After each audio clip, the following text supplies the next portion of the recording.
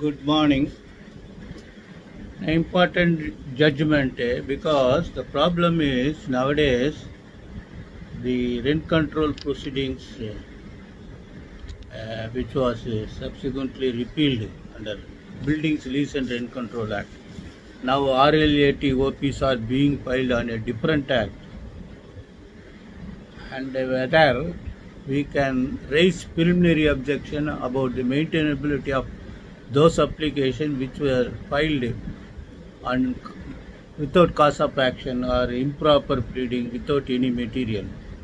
The question arises in so far civil proceedings are concerned. If the civil suits are filed, we normally file Order 7 Rule 11 CPC for rejection of the plaint.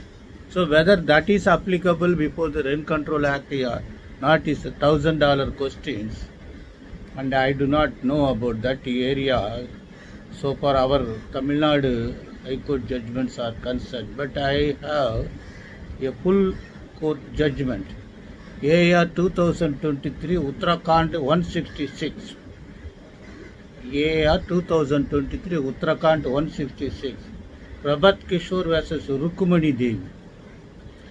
Therein they held though Order 7 Rule 11 is not applicable for rent control proceedings because there is a specific section and rules which empowers the rent control authority only to apply those sections. But however, this full bench court says yes, the Order 7 Rule 11 is not applicable, but they say the very same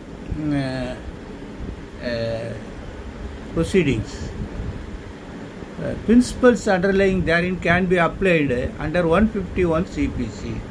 Therefore, instead of filing an application for rejection of the plaint under Order 7 Rule 11 CPC, you can very well file under Section 151 CPC. Before that, I would like to discuss with you about the difference of inherent power under 482 CRPC and the wording used under 151 CPC. See, 482 CRPC, nothing in this code shall be deemed to limit or affect the inherent power of the High Court to make such orders as may be necessary to give effect to any order under this code or to prevent abuse of process of any court or otherwise to secure ends of justice. This is 482. CPC says, that is important, kindly take down the difference between CRPC 482 inherent power and CPC.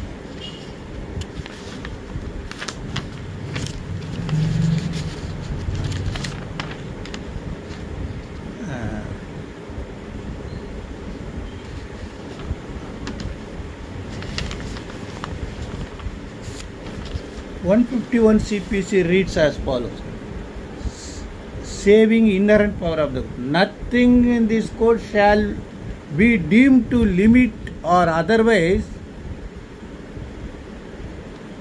affect the inherent power of the court to make such orders as may be necessary for the ends of justice or to prevent abuse of process of the court. So this says saving inherent of the powers of the court.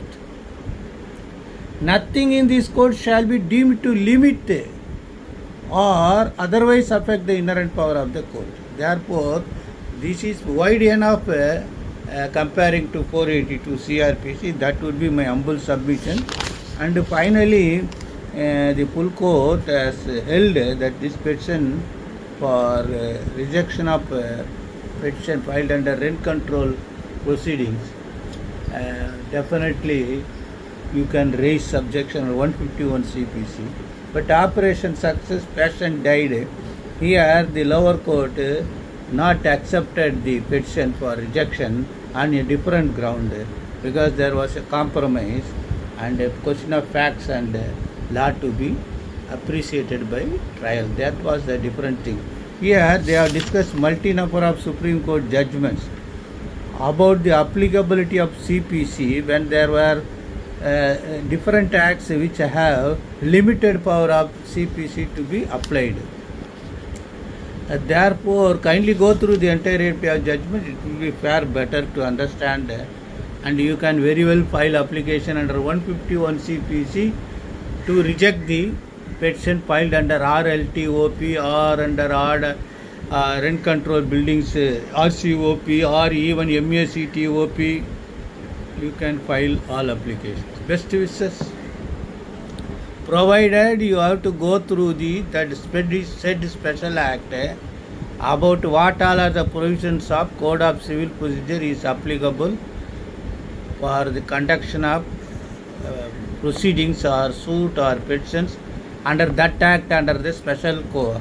If that act has contained provisions for special code, you have to go through that comparing to the rules also.